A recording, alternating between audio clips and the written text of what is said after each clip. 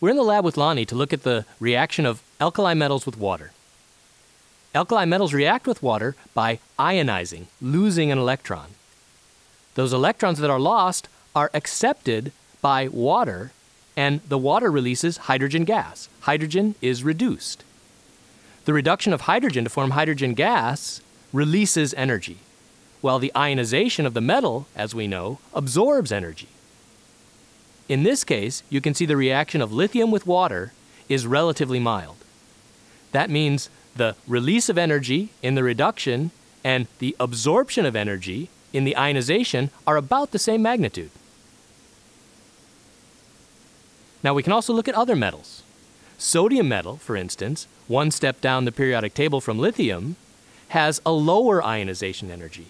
So less energy will be absorbed in this case, but the reduction of hydrogen on water to form hydrogen gas releases the same amount. So absorbing less, but releasing about the same amount means overall more energy is released. And indeed you see a slightly more vigorous reaction for sodium metal with water. Now, what about potassium? That's even lower ionization energy, and we expect more energy to be released overall. Here's potassium metal.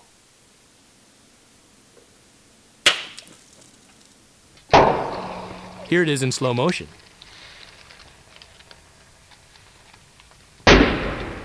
You can see a very vigorous reaction with potassium metal.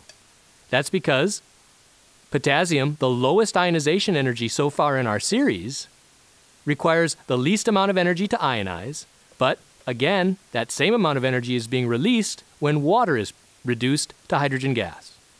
Now here's rubidium metal.